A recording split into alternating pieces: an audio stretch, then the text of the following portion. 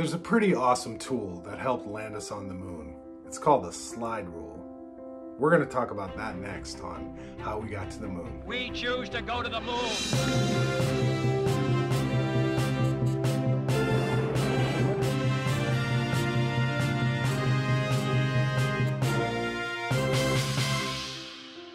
In 1962, when President Kennedy said, "We're going to go to the moon," computers looked like this.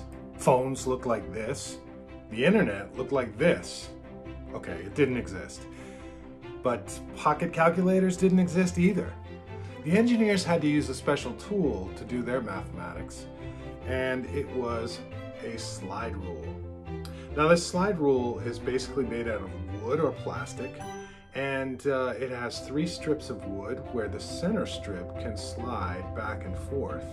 And you also have this cursor, which has a little line on it, and you could slide that back and forth and line it up with different scales on these rulers to do math. I'm going to show you how.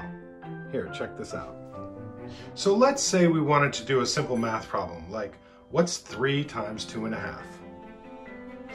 First, you look on the left-hand side of the slide rule, you'll see scales.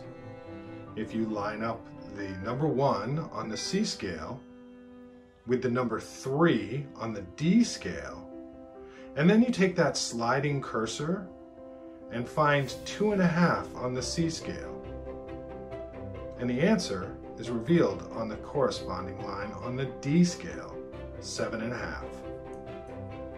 Now that might seem like a really complicated way to do a simple math problem, but engineers in the 1960s, that's all they had.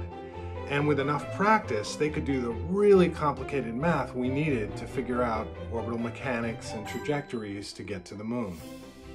With the advent of pocket calculators and computers, there's no more need for the slide rule.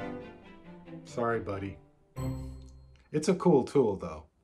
Until next time, thanks for joining me on How We Got to the Moon.